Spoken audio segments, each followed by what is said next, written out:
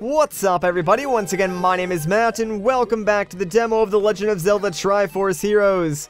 This will probably be my last video on the demo because, well, after this, there really isn't anything left to show off. Plus, by the time this video goes up, the demo will most likely be over. Like, you'll still be able to play local mode, but you only get access to the first stage for some reason, and I'm not really sure why they did that. Regardless, before we go too much farther into this video, yes, this is post-commentary in case you're wondering, and the reason for that is because it took me way too long to record this video. Like, this is probably my 20th or so attempt at playing this stage. Like, I tried recording it a bunch beforehand, but sometimes this stage wouldn't get picked, so I would scrap that recording. Other times, I would get like a troll player or someone who just refused to help out. And then other times, it was just like way too laggy to make a good video. So, yeah, I finally got to experience some of the bad things about the online mode in this game.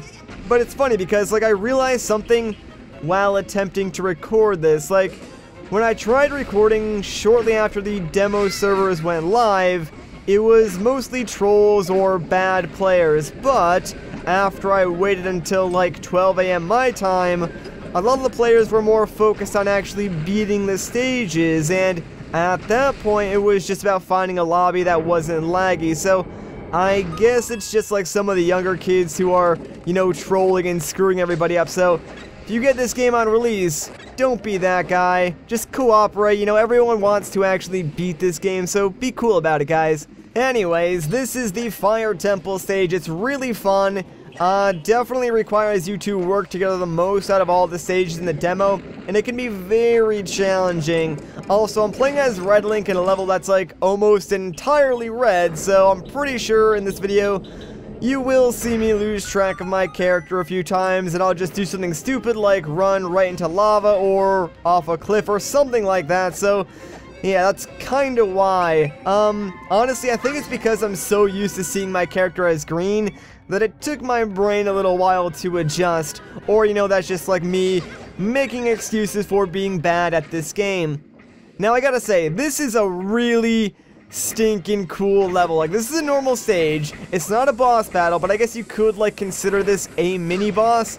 But, the idea is you need to grab the bombs and then throw them into the carts where these monsters are. It's really stinking fun. Super hectic, and, yeah, you gotta work together with your teammates. And since I do have the boomerang, I'm trying not to grab the bombs that the enemies throw at you. Instead, I'm trying to grab the ones on the pillar and use those. That way my teammates can get the ones that the enemies are throwing at us. But, doesn't really work all the time, because if one of your teammates like walks in front of the path of the boomerang will actually pick them up, and then things can get a little bit awkward after that. Like, you could accidentally throw your teammate into the lava or something like that. So you gotta make sure you pay attention when you grab things with your boomerang when you're playing this game. Other than that, though, yeah, it's really fun. And I had like pretty good teammates. So once the green Link like stopped trolling, because he did troll a little bit when we started the first stage, but after that, like, he was pretty chill about it and didn't really bother us too much. Actually did try to work together. So once we had that going for us, we were able to like demolish those enemies, no problem.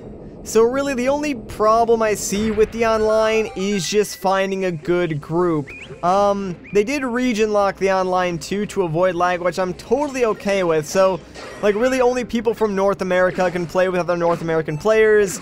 Same for Europe and Japan, which is okay. Like, I understand the reason behind that, because when this game does get laggy, it is kind of unplayable, especially in some of the time-based puzzles.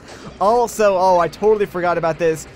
This block puzzle was the hardest thing in the world to get 3 people with limited communication to work on, because we all had like different ways we wanted to pull and or push this block, and I'd actually gotten this far into the demo before, so I already knew like the most efficient way to pull and place this block, and I knew where it had to go. But trying to explain it to the other like 2 players, not the easiest thing in the world. Like, Nintendo probably should have added like a push emoticon or something to make it a little bit easier. But yeah, we eventually do get it moving, although we don't really push it the way that I kind of wanted them to, because there is a faster way to solve this puzzle. I just couldn't get these guys to do it, so I sort of just like went with whatever they were thinking. That way, you know, at least the puzzle would get solved eventually. So back to what I was saying about online. Yeah, it's going to be hit or miss, and really, I would only recommend using the unknown heroes search function if you really, really need to. If anything, playing with friends online is going to be what you're going to want to do. And if you guys don't have any other friends that have this game and you want to play it online, here's what I would like you to do. Post in the comments, you know, what region you're from, along with your friend codes, and then hopefully we can get like a little bit of a community going, because I know a lot of people who watch me enjoy Zelda, and they're probably good at the games. So I imagine that if you pull from the people who watch my videos and the people who post in the comments, you'll get a good group of players who actually want to get through this game together and not troll, and hopefully can work together without like having to communicate too much. So that's what I'd like you to do, like say, hey, you know, I'm from North America, or hey, I'm from Europe, here's my friend code, you know, I'm looking to play during this time, anyone want to help out? And hopefully someone will reply, and you guys can get like a cool Zelda party going, and hey, you know, maybe, if you're lucky, even I'll show up eventually and help you through one of the stages. Anyways, though, once we finally got the block where it needed to go, I was just like, alright, you know what, I'm gonna try and throw them up there, because you need the guy with the arrow to shoot a switch that's up there. You can't really see it from my screen, but just know there is a switch up there that the arrow guy needed to hit. But that was pretty much the last thing that we needed to do in this stage. Honestly, that was a pretty challenging puzzle for people with like no communication to solve. Also, yeah, I finally found out what this like weird squid thing was for at like the end of the stages. If you just hit it repeatedly with your sword, you get like a bunch of hearts, rupees, and stuff like that. So that's pretty cool. Make sure you don't kill that thing immediately when you see it with an arrow like I did in the first video of this demo that I recorded. Anyways, though, now it looks like we are moving on to the boss of the Fire Temple, which is something I did not expect. So it's pretty cool, and there is a nice little twist to it. Although, yeah, Green Link trolling again, man. But he finally comes down, and here we go. Guess what? The boss of the Fire Temple is everyone's favorite. It's Moldorm, baby. But there is an interesting twist to this version of the fight. So you'll notice that his eyes are emitting a color.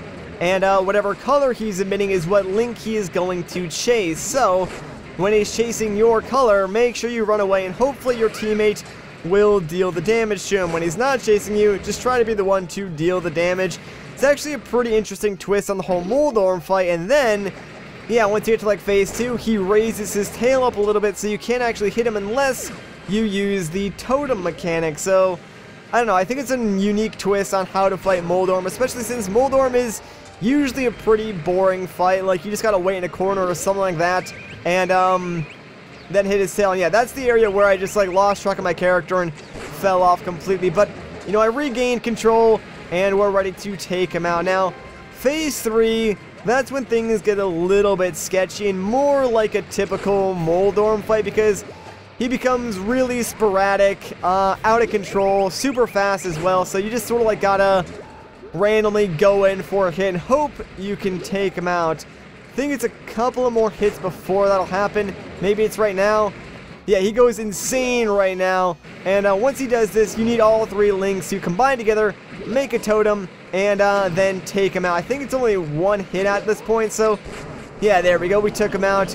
Pretty simple. He's not that quick when he's in like his final form, so it is pretty easy to do. And if you have someone in the archer suit, it makes it incredibly easy. Also, by the way, I was wearing the Lucky Loungewear, which allows you to randomly negate damage sometimes. Not sure if like that ever showed up in this particular recording, but it is pretty helpful in some of the tougher stages like this one, where sharing health and losing hearts is incredibly easy. So with that, we complete up the Fire Temple. I have no idea what they were doing.